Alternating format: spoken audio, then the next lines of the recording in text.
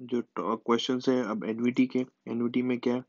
A friend will give you 1000 per year, हर साल कितना मिलेगा 1000, टाइम डिफाइंड है फॉर नेक्स्ट 5 years, और रिटर्न जो है वो एनुअल है, ठीक है। एनुअल है तो सीपी क्या होगी हमारी 1, यहाँ पे सेमी एनुअल होता तो सीपी क्या हो जाती 2, अगर यहाँ पे क्वार्टर होता तो सीपी क्या हो जाती 4, और मंथली होता तो क्या हो जाती 12, इसी तरह ईयरली हो जाता तो 365 हो जाती।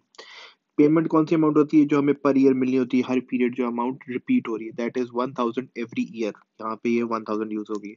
इंटरेस्ट रेट क्या है जो हमें बायर से ऑफर हो रहा था, it's always always the market rate, that is 10%। Time जो है हमें 5 years है, क्वेश्चन में गिवन है 5 years, तो हम 5 years ही यहाँ पे यूज कर रहे हैं। फॉर्मूला यूज किया एन्यूटी का, हमारे पास प्रेजेंट वैल्यू आ गई, यू कैन ऑलवेज फाइंड के use calculators and find out these values. Second में अगर हमें फ्यूचर में जाना हो तो question would be stated something like this, 5000 per year in your bank account for the next 5 years, हम कह रहे हैं what will be the balance in your account after 5 years, that is where we figured out कि what we are finding is future values,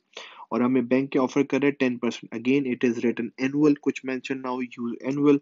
otherwise annual होगा तो CP क्या हो जाएगी अगेन 1, क्वार्टर होगा तो 4, मंथली होगा तो 12, ईयरली होगा तो 365। Payment is the amount you are going to get every year or every time period, that is 5000। Interest rate is always the market rate, यहाँ पे यूज होगा, टाइम हमारे पास 5 years है, सीपी 1 थी, दैट इज वाई यहाँ पे भी 1 use हुआ हुआ है और यहाँ पे भी 1 यूज हुआ हुआ है। फॉर्मूलाज आपको क्लास में मल्टीपल टाइम्स रिपीट हुए हुए हैं, you this is just a revision, so we are just trying to cover all of the concepts with in a given time period under 3 or 5 minutes।